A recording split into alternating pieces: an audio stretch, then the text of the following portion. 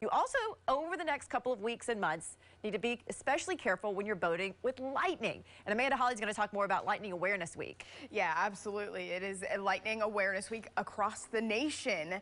And unfortunately, when we look at the lightning fatalities over the span of 12 years from 2006 to 2018, fishing was the #1 culprit of lightning fatalities. And you go down the list here, if you're walking on the beach, 23 lightning fatalities, camping 19, farming 19, and you can see that obviously all of these are outdoor activities. Now we break it down by gender. 80% of all lightning fatality victims are male, with 20% being female. But it's up to you to limit your risk of even being struck in the first place. So what can you do here? If you can hear thunder, you are close enough to being struck by lightning. Regardless if you see dark clouds or are in any kind of rain, lightning can strike up to 10 miles away from the nearest raindrop. Keep that in mind. Bolts from the blue, we call them.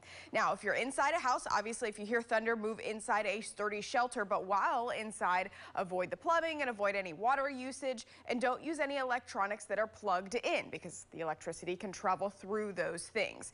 And don't lean on any concrete walls here, and avoid porches, and stay away from the windows. I know, I love to look at a good thunderstorm too, but if a lightning strikes nearby, it can break windows. Lisa, you know, we don't have any lightning really in our forecast today, at least not in the sky, right? Right, we do have the big lightning game tonight. Yes, but it is summer. But we know there's lightning almost every day in the summer, so those are some great tips. Thanks so very much, Amanda. It's just